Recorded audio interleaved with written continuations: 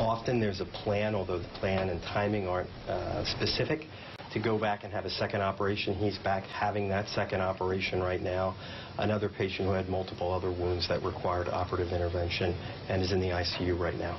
Do you know if the 11 deceased, were they all found dead on arrival at the scene, or were any of them taken to hospitals and then ultimately didn't make it? There was no one transported to a hospital who then died. Can you tell us about the 55-year-old officer? Because he's the other officer in surgery who is in critical condition. He had multiple extremity wounds and required operative intervention for that, and is beginning to recover from that.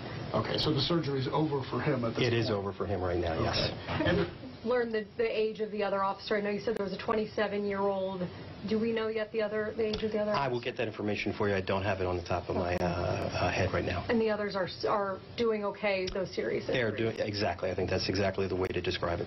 And in fact, one of the officers has actually been released at this point? One that went to Presbyterian was seen in the emergency department and released, yes. And the one that went to Mercy, who has damage to his extremities, is he in danger of losing a limb or part of a hand, or do you know at this point?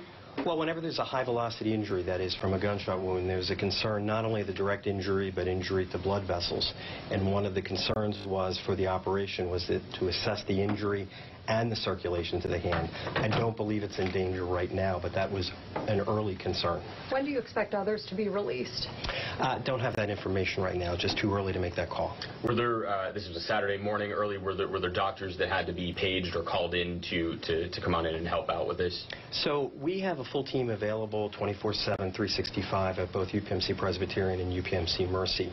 But separate from that, and particularly in the beginning, when we did not know how big this could be, we actually did call in extra physicians at both facilities. So I had emergency physicians, trauma surgeons, and virtually every other specialty, and nursing help, social work help available. There could have been a dozen more if you were thinking about how big the service was, and we just didn't know in the beginning. So yes, we did prepare for that, and we did not need to use all of those resources.